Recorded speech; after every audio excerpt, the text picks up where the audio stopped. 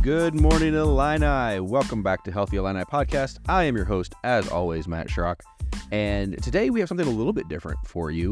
We talk about a lot of health and wellness topics. A lot of times it's internal, it's your physiology, it's your routine, things like that. But part of health and wellness is where you live. And part of where you live is finding where you live. And so we're talking today about apartment hunting. And again, it's one that we haven't done, and I'm really excited to jump into it. Today, I'm joined by our guest, Dana DeCare. She's an assistant dean of students with Student Assistance Center and is also with the off-campus community living office. Dana, thanks for being here with us. Thanks. I'm happy to be here. So we talk a lot on this program about first experiences for college students because I've said it a number of times. I'll say it again. We have so many students on campus. It's their first venture into kind of doing their own thing, whether it be shopping for their own food, doing their own laundry, their schedules, when they're up, when they're out, all these decisions they have to make for themselves. And up until this point, they really probably haven't thought about a lot of them. They've kind of had these ideas. They really haven't thought in depth. And this is another one about, where you live. That's a big idea. And, most students, they talk about, my first apartment. That's a big thing. But oftentimes when they think of their first apartment, they think of maybe how it's going to be decorated or, what kind of items they're going to take or who they're going to live with, things like that. But the idea of where you're going to live or how you're going to find where you live, that's not one we think about a whole lot until we're in it. And then all of a sudden it's like, oh my goodness, what am I doing? So let's start there. If somebody's listening in and they're trying to figure out, they're looking for a new place to live or for first place to live on their own or a new place they've been living, they're looking for somewhere else to go to. What are some things to think about, some things to plan when they're starting on that journey? Yeah, the first thing is really thinking about your budget. Rental prices have gone up in the last couple of years, and there's a lot of gentrification on campus town of high-rise luxury apartments that have Bluetooth shower heads, all these fancy things. But it also is being affordable. So being able to afford increasing energy costs because those costs keep rising, and utilities just in general. So thinking about how much you're able to afford and also like talking to your friends because there might be some friends where they may be able to afford more and you're not. And that makes a little bit more of an uncomfortable conversation. So kind of thinking about what you're able to afford, who you want to live with, and then also proximity to classes and campus. Or even if it's a little bit further out, is it close to a bus line where you can hop on a bus really easily? Because it is Champaign and it gets cold and it gets windy and it's not fun walking.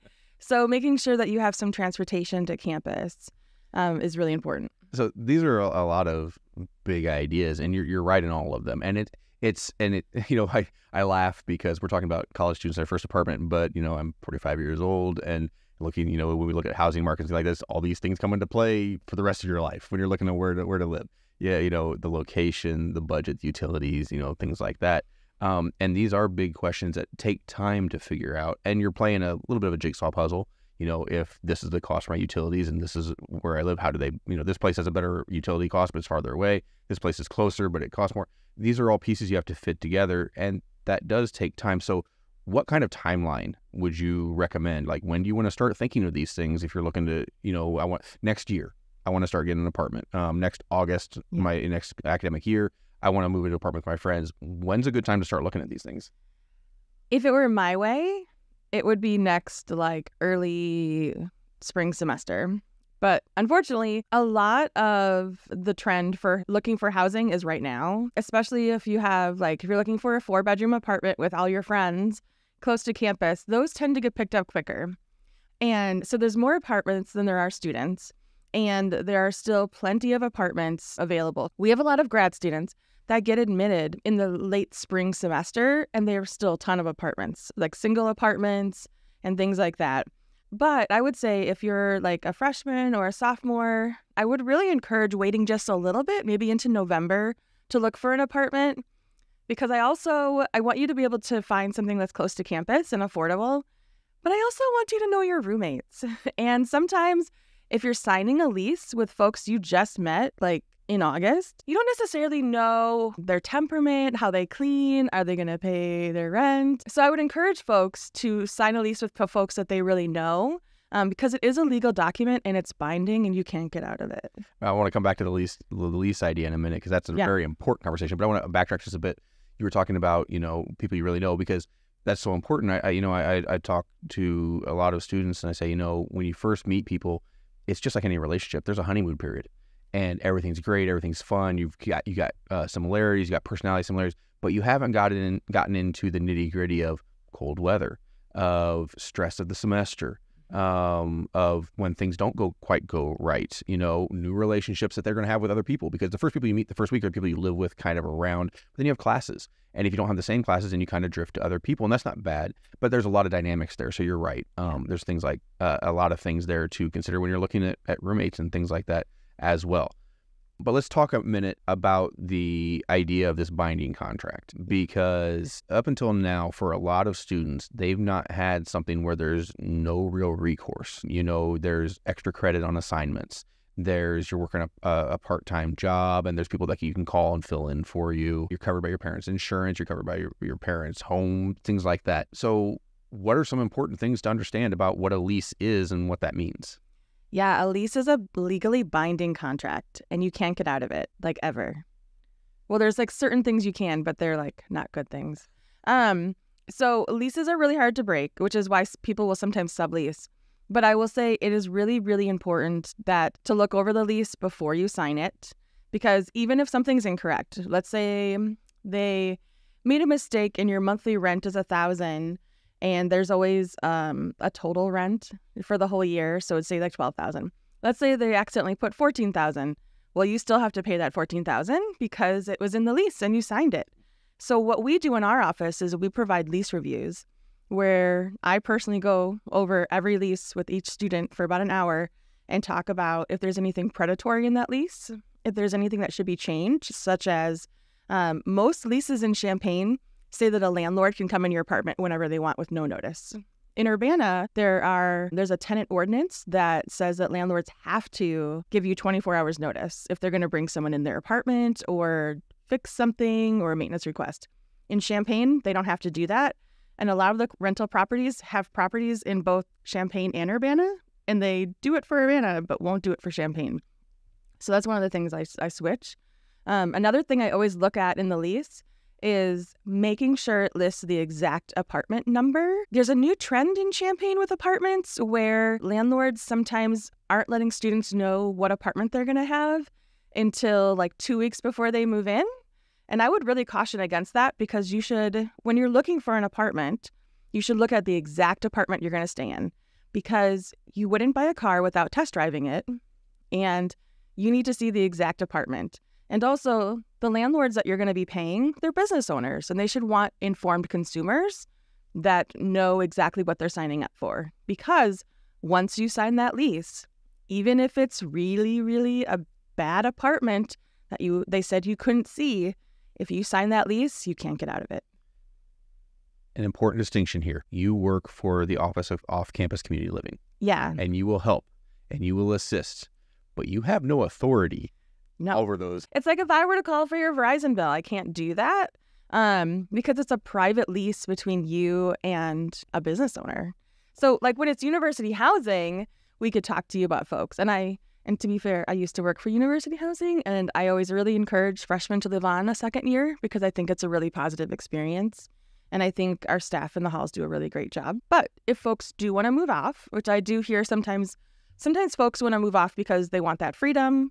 They want to just jump into it and they're so excited. Sometimes it's for cost, and I understand that too. But with the rising costs of apartments, I'm not sure if it's a better deal. Because going back to budgeting, because I'm going to jump around, it's also thinking about like food. Like, I don't know about you, but I will go to the grocery store, buy a car full of groceries for my family of 4, and then still go pick up Chipotle on the way home. So it's really being realistic about how much are you going to cook and how much are you going to eat out, because that is a big part of budgeting. And also grocery prices go up too.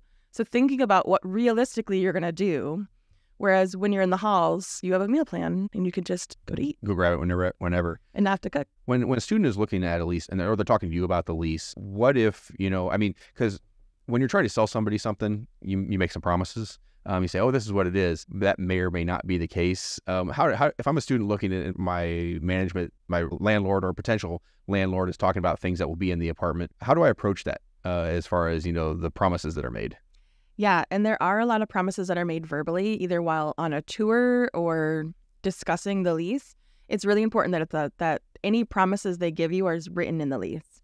So if they say, oh, yeah, you can live with all your roommates, you're going to have them in there, no problem, it's a single lease, but don't worry, you'll be living with your friends. Nope. Make sure it's written in the lease that they're living with XYZ, right? And if it's not written there, sometimes there's turnover in positions and they might say, oh, yeah, that person doesn't work here anymore. I don't know what they said to you, but that's not what we're going to do. You know, we talked about the importance to understand that a lease is a legal document. If you sign it, you are held to it. But it goes both ways. Yeah. That you don't have to be scared of the lease. Just be aware what's in it. But you can also understand that brings a level of security and comfort to you. If you have something written in the lease and it's been signed, then you say, look, this is what was promised. And so, understand that it works both ways. That is a legal document. It's an important, weighty thing for you as a consumer, but it is also an important, weighty thing for the person providing that service, and you can hold them to that standard as well. Yeah, absolutely. You mentioned a little bit about landlords and rental properties and things like that. That's one thing that is really hard. I mean, I see students talk about it all the time. Is this a good place? Is this a place I want to be? And so I'm not asking you to say specifically, oh, this one's good, this one's bad. We're not going there. But how do you find out? What's the method to try and search and say, how do you find reliable information? Because if I call up a management company and say, are you good? Yeah, they're going to say they're good. If I call up somebody who just moved out, I don't know what they're going to say necessarily. How do I find reliable information on what's a good, if I'm looking at an apartment, is this a good place to be?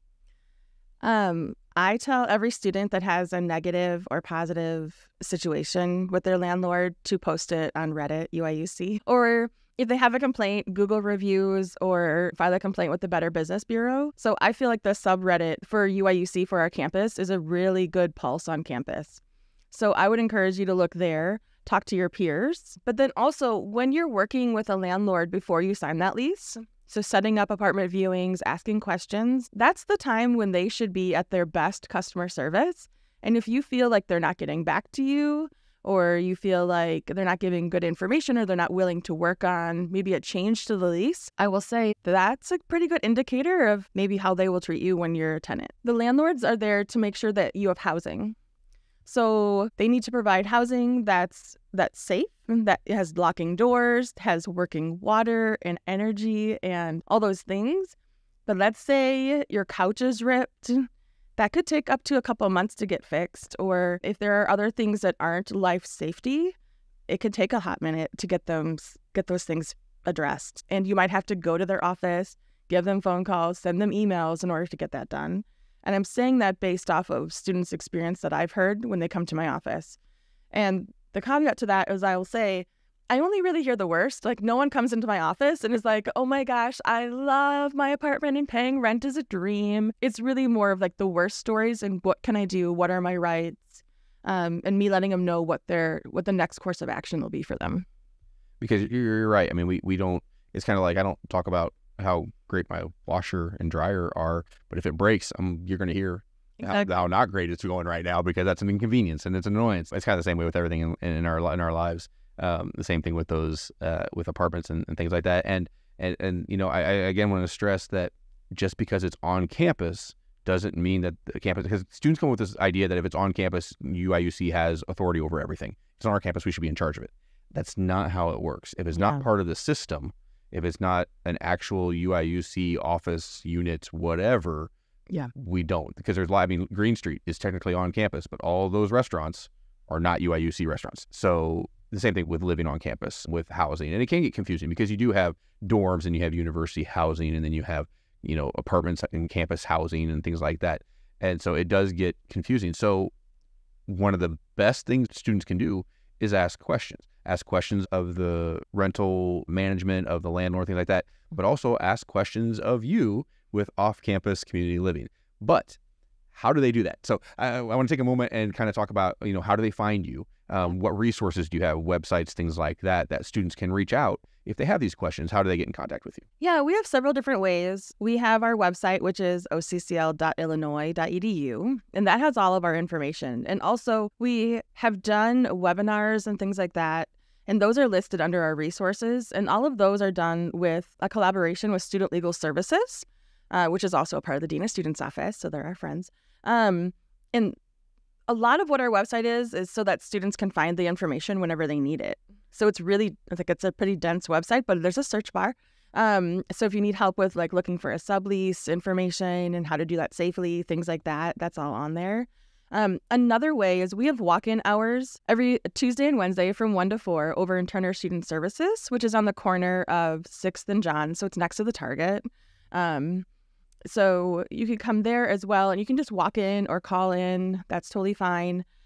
We also have our OCCL office number, which is 217-333-0112. And that line is answered by all of my student employees that also work for off-campus community living, and they're able to schedule appointments on my behalf as well.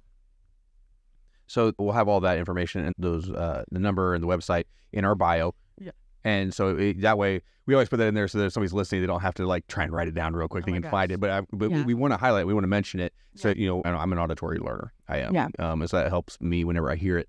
But we'll have that information in the bio there. And again, this is a good place to start because it's hard to go into this conversation and say, this is how you should approach it, or these are the things you're looking for, because everybody's preferences are different. Everybody's resources, budget, do you have accommodations you need? What are your must-haves? For me, I don't care if it has a fancy shower head, but I want to make sure that it has AC. And everybody's is slightly different. And so if you're listening and you're not sure, reach out to OCCL, because that is the way to get your particular guidance, is individually. And just like I say with every unit on campus, we're here because we care about students. We enjoy interacting with students. If you don't enjoy interacting with students, you're not going to make it long on this campus. And so if you're here and you're working with this, we want to help. We want to be a part of it to help guide as best we can and going in on that. But again, that's the off-campus community living. Dana, thank you so much for taking time today and talking to us about this. I've really enjoyed having you here. Yeah, thank you so much. I appreciate it. There are so many new experiences when you come to campus, and we've talked about a bunch of them in this program. But another one is figuring out where you want to live, whether you are starting in a dorm and now think you want to go to an apartment, or you're transferring in and you're looking for a place to live. There's a lot of things to consider and a lot of nuances that go into finding where you're going to live, whether it be budget, location, amenities, things like that. And it's important to have these conversations, with your roommates, to have these conversations with the potential landlords and rental management. And a good place to have this conversation is with the Office of Off-Campus Community Living. So I hope you reach out. If you have these questions, hope you reach out, follow up the resources that are in the bio. You can also reach out to us here at Healthy Illini at McKinley. We won't have some answers for you, but we'll find the people that do. And we're always happy to have those interactions. If you have questions about this topic or anything on the program, please feel free to reach out and ask us here. We'd love to connect with you and talk to you about whatever you're facing on your journey. But thank you for joining us today, because you are on a personal journey, no matter where you are in it. You are important and you matter. Your health and wellness are important and matter, and we're here to keep you well to excel. So go have a great week, Illini. Let us know how you're doing, and we'll catch you next time on Healthy Illini.